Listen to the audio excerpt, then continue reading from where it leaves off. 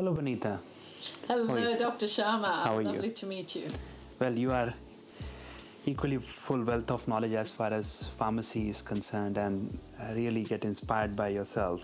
I think we've been around a bit, haven't we? And because I've seen pharmacists who are very rigid, but I think you are the one who is very flexible and embracing different modalities of treatments along with the pharmaceutical drugs. Now, one thing which I've always want to ask you is that, like, pharmacists don't deviate from what they have been taught, okay? And you have deviated a lot, okay? In embracing naturopathy medicines, compounding medications, and also you have had your own compounding pharmacy for such a long period of time. So, what made you to do it? Wow. Look, pharmacy, I've been very passionate about pharmacy because I see that pharmaceutical medications are saving so many lives. They are. But equally, pharmaceutical medicines have their limitations. We see this in the area of mental health. Sure. There's so many people that are unresponsive to their antidepressants. As a matter of fact, the literature clearly shows that Prozac has been responsible for some of the suicides as well, and that's in the literature. Yes. However, I've found that if your body is able to make their own neurochemicals, then that comes from nutrition. Sure. My interest in nutrition actually expanded from the fact that I saw that pharmaceuticals had their limitations. So let's dig deeper and let's find, as a patient walks into a clinical door or into a pharmacy, what are the underlying causes behind where their imbalances are.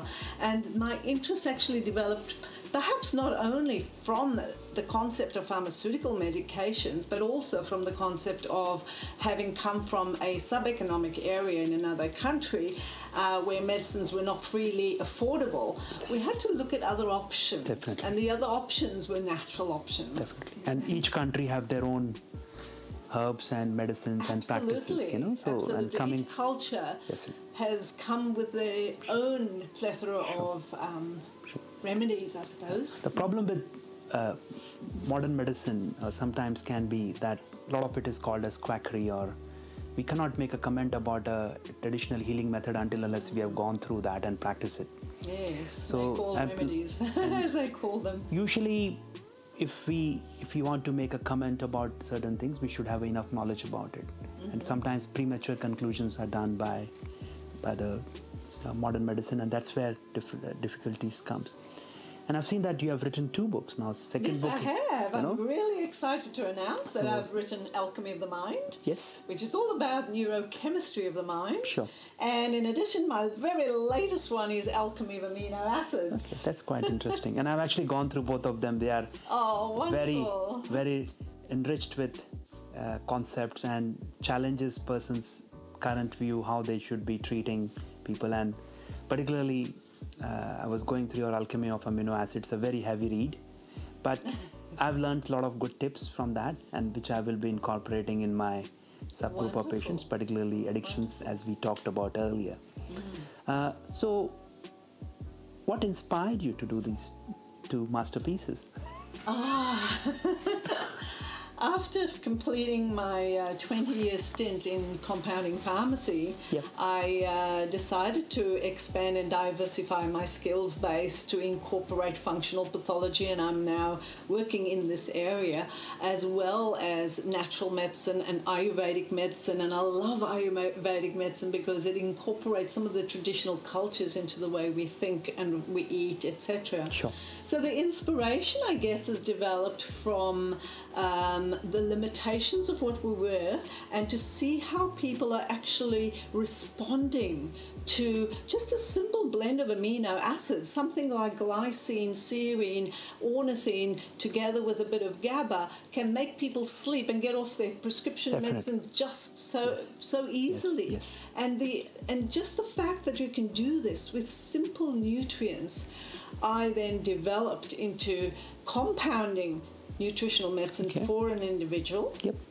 And now I'd love to actually share that knowledge by teaching other practitioners about it too. Yes. And so trying to spread the word that, yes, it is not only the pharmaceutical choices. There are a lot of natural compounding amino acids. All health practitioners, whether they're naturopaths or doctors or Yes. pharmacists, they all are embracing some of these principles, because what we're doing is we're identifying underlying biochemical changes. So we're basically balancing the body chemistries, because the chemistries actually work in balance. Yes, yes.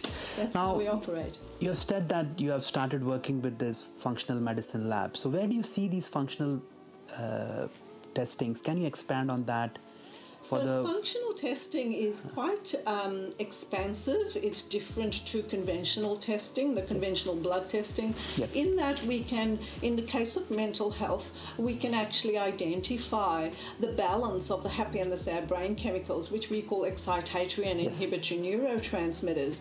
And by identifying these imbalances through a simple urine test, we're able to identify what is out of balance, why is it out of balance, what can we do about it, and why are they feeling anxious rather than depressed, and is there dopamine or a serotonin depletion, and how can we rectify that? But not only that, we can also look at the underlying issues.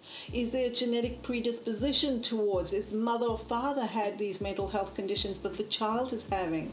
So we're looking into and identifying various genetic polymorphisms, and they could be methylation, they could be pharmacogenomics, they could be neurogenomics, understanding how we're looking at genetics in terms of mental health, particularly through the family history. But then there's also other things. You know, you'll find that a patient, perhaps a thyroid patient, somebody who's hypothyroid or is totally adrenally stressed, that stress becomes a precursor to the anxiety and the depression. And stress is well known. It's like an inflammation to the body. It sure is. As a matter of fact, in today's society, if you're not stressed and you're not looking stressed, you're not doing your job properly. So we all can relate. And this is something I commonly come across, that we see a lot of burnt out professionals. Okay? There's a very high demand to meet the standards, adrenal exhaustion, and together with that comes autoimmune diseases. There's such a lot of chronic, complex inflammatory conditions out there. Is there any particular functional test you choose? Like, are they? I guess the easiest way to explain this is when I see a patient who is perhaps complaining with stress or anxiety or depression, I'd look at their stress levels, and I look at that through their diurnal patterns of cortisol together with other hormones, as well as their neurotransmitters. But if I have, let's say we have an ADD, ADHD patient, I would look at their nutritional components as well. So there might be a genetic predisposition. I might have a look at cryptopyroles. Pyroles are a neurotoxic compound that's found in the urine, and it sort of mops up all the zinc and the vitamin B6 and so forth. And so patients will tend to have a certain pattern. Other components that are talked about, and it's all explained in the book, is histamine. Histamine plays a vital role because histamine is in actual fact a neurotransmitter. Yes, it is. Hormones play a role. There's a huge connection between the gut and the brain, hormones and the brain, thyroid and the brain, and this is all based on chemistry. So we can see that somebody who's perhaps hormonally deficient, perimenopausal patient who has a low level of progesterone, for example, low levels of progesterone will invariably deplete GABA eventually. And in turn it will affect dopamine as well. So then they get this feeling of I can't relax, I can't sleep. Besides their hot flushes, they're getting all those symptoms. And particularly in perimenopausal women, there's a big slump in the progesterone levels. Absolutely. And it's not only the progesterone that is slumping and they're getting the hot flushes, but they feel irritable, they feel moody. They could drive 1,000 kilometers, get in a car and drive when in their 20s. And now, just for them to get to the supermarket, they would reprogram their lives and think about things. So everything becomes an overwhelm.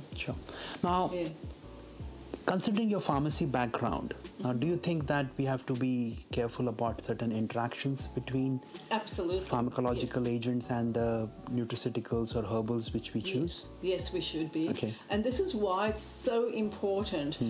Generally, there are not many interactions between pharmaceutical medications and herbs or vitamins and nutrients.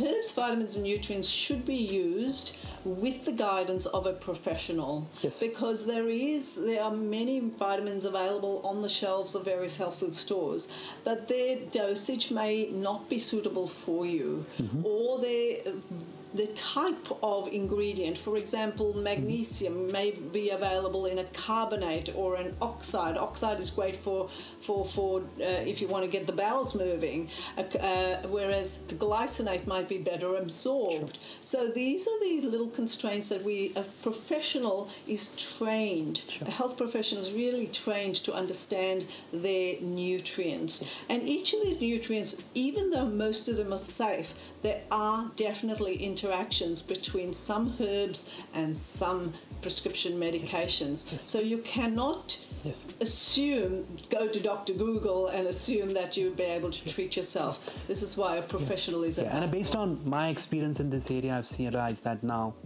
like St. John's of Wort among psychiatry arena is demonized. Mm-hmm. Now, St. John's of Wort is a MAO inhibitor. It's a monoamine oxidase inhibitor. We all know we don't combine MAO with SSRI. Exactly. Yes. So if a person is not aware of that a herb can be acting like a neurotransmitter inhibitor, we can expect side effects. So if we are even careful, so what I'm understanding is we have to be careful what are the primary medication a person is on and what could be the potential interaction with the herbal or other nutrients you are adding. Now, it can be dose variations can also play a role. Like, absolutely. Usually, if people are very sensitive or they have very side effects are there, how do you approach in those? Generally with nutritional and particularly amino acids, because amino acids and vitamins and minerals, and particularly your methylating cofactors, such as your B group vitamins, are very, very important constructs of neurotransmitters. So in order for us to actually make and fill up the tank with neurotransmitters, we actually need those constructs. And those constructs actually come from our diet. So we need to be mindful of what sort of diet we need to have. And in terms of interactions and dosage adjustments, that is dependent entirely on the level of imbalance and what the literature is actually showing us. Okay, good. Now, do you have any special area of interest where you I have just developed, I've just released my book called Alchemy of Amino Acids. So this is a particular interest to me because I know that amino acids are fundamental to life. Without amino acids, we can't make neurotransmitters or hormones, get the heart pumping or muscles moving. So amino acids play a vital role in so many aspects. We know that our DNA is an amino acid chain. That's correct. We use growth hormone, inject growth hormone, that is amino acids. We use peptides, they are amino acids. We go to the gym and we take these huge bulking formulas, they are amino acids. So amino acids are not, I'm not talking about those bulking formulas, I'm talking about amino acids specifically for its therapeutic value. That's correct. Yes, and in the literature that I have provided, I go through the properties, the materia medica of each of the amino acids and understand how they affect the cardiovascular system or the nervous system, etc., and how you can actually impact the various conditions. So can you identify patterns of their imbalances through functional testing? Absolutely. Okay. Absolutely. Can you elaborate on that? Like how? So if you're referring specific to a specific test or just like for example, if somebody's coming who is fatigued or depression is there, and so how would you? So if somebody's fatigued and there's a chronic fatigue, we suspect that their mitochondria are shutting down, right? Yes. We have about 300-500 mitochondria per cell, and this is where energy is made, Definitely. and energy is called ATP. And they're powerhouse of our cell. They're the powerhouse of the cells, yes. So to identify those metabolic blocks as to how, when we take in carbs, fats, proteins, they're assimilated, they're digested, they're absorbed, they're metabolized, and they're absorbed into the system. Once they're absorbed and they're detoxified in the liver, and now they hit the cell, that muscle needs to move. Definitely. And in order for that muscle to move, we need those mitochondria to be jacked up, switched on. And so we can use functional testing to identify any of the metabolic blocks all the way through that chain till it actually produces ATP. So does any chronic infections or any toxins could play a role in that as well? Absolutely. As a matter of fact, we find that gastrointestinal microbiome is the seat of production of some of our hormones, including GABA and serotonin. Definitely. Now, GABA and serotonin are our most important, that's our happy hormone. Definitely. That's our anti-anxiety hormone. It's made in the gut. Yes, and serotonin makes the gut to move. Exactly. Serotonin says, go on, get the peristalsis moving.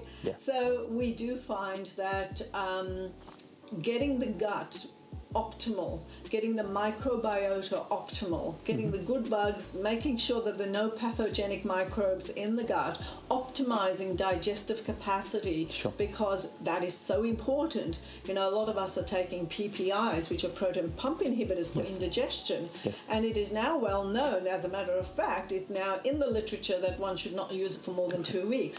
However, it does affect our production of hydrochloric acid. It affects the ability for the body to break down the very proteins that we need for our neurotransmission pathways. So yes, infections can play a role. If you've got a microbiome infection, that is going to affect the immunity in the gut.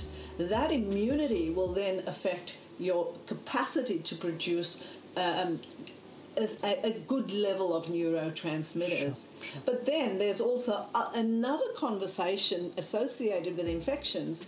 We're finding that there's a huge amount of people who have mold infestation, Lyme infestation, and these are really Marcon's infestation, like, you know, multiple coag negative staph.